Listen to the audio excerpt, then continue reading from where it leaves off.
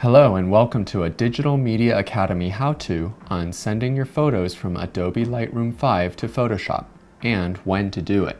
My name is Kenneth Chan and I'm a lead instructor and curriculum developer for the teen photography courses at Digital Media Academy.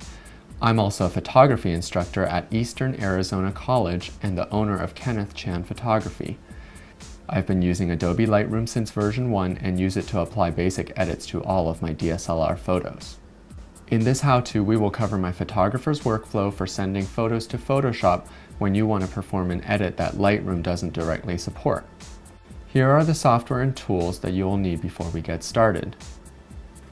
To purchase or try Adobe Lightroom, go to www.adobe.com/lightroom. And to try Photoshop, go to www.adobe.com/photoshop. Now, if you've been following this how-to series, you've already seen how Adobe Lightroom is an amazing tool for photographers. And I love that I can get 95% of my photos edited in Lightroom without needing any other tools to get them ready for printing or sharing online or delivering to clients.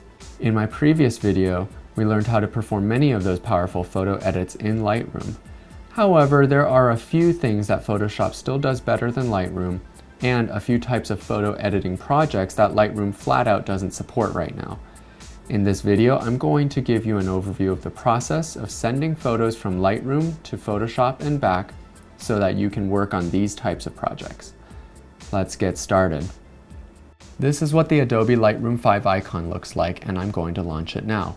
It will open up to the last folder I was working in. Now again, a lot of this video is going to be focused on things that I need some additional help outside of Lightroom to complete. Let's start with what's probably the task I most frequently need to complete in Photoshop, which is image compositing. Now, this video is not going to be a complete tutorial on image compositing in all its forms. Basically, any task where you need to take two or more image files and mash them up together is an image composite.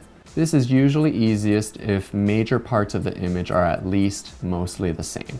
So for example, I have here these two photos and I wanted to go ahead and put them together into one piece just for fun.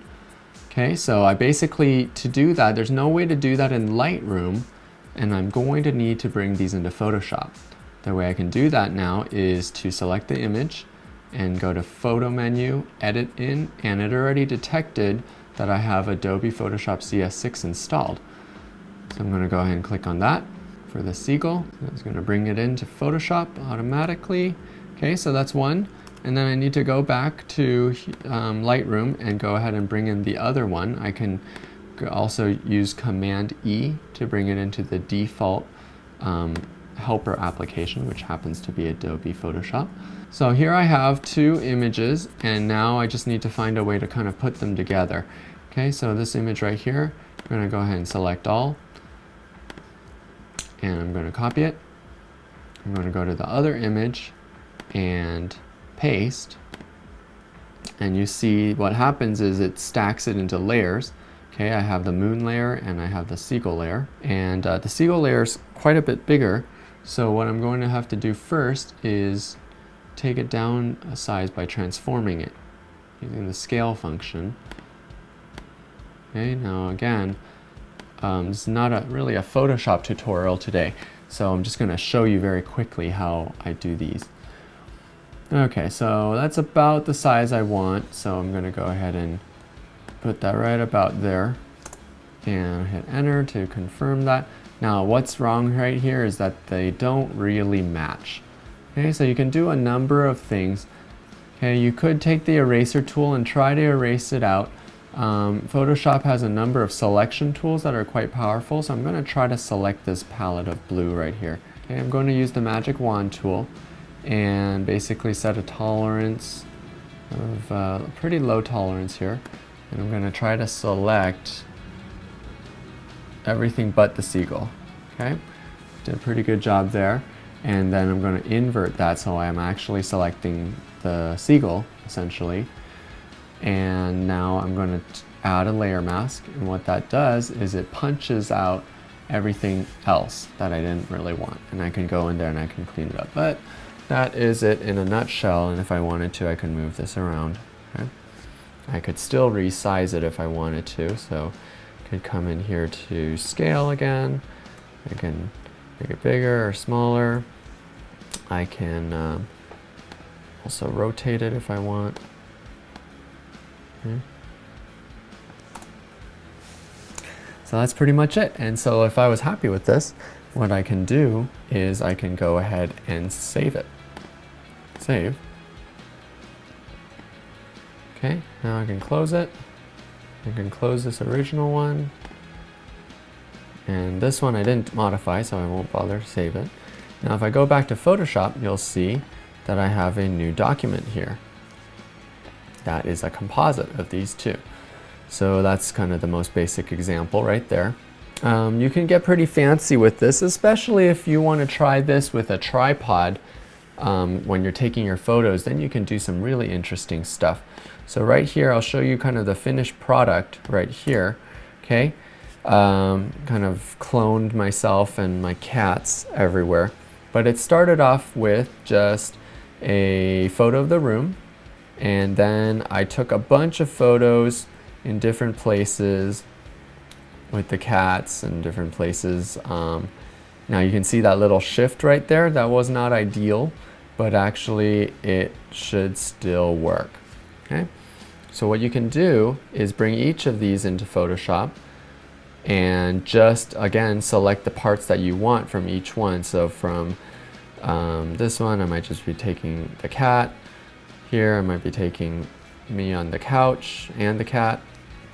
And I'm just going to cut those out and basically paste it into the what we call the clean plate.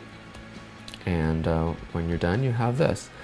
I think I should actually be able to pull this up in Photoshop, so you can always go back and edit some more. So I'm going to have you see in Photoshop and see if it actually shows you all of the various layers. Now this is a very large document because the more layers you have, the larger the document gets. This one is going to be roughly a 10-layer document, 9 or 10 layers. And so here's the finished product, again, that you're seeing, all the layers visible. But if I was to turn all of those off, okay, here's the clean plate again. Okay, and then I'm adding with each one, I'm adding pieces to the image. So this is a fun technique you could do if you happen to use a tripod. It's a little bit easier. And the reason for that is if I take all of these away and just show you one piece at a time, you can see that these all will easily kind of blend together when you eliminate elements of the images here. Right? So that's just a little cat right there. But as you put everything together, you're not interfering too much with each other. So this is an easy way to do some composites. Normally something like this, if these photos were from completely different sources, they weren't in the same place, different lighting, all of those things, it would be considerably harder to do this kind of an effect. So I've shown you a number of techniques and things you can do that require some tools outside of Lightroom, primarily Photoshop. And I just wanted to give you a taste of all the fun things you can do with image compositing and all of that, starting from Adobe Lightroom and then using the additional tools that will help you in your projects. To learn more about digital photography and editing, check out the digital photography courses by Digital Media Academy at www.digitalmediaacademy.org.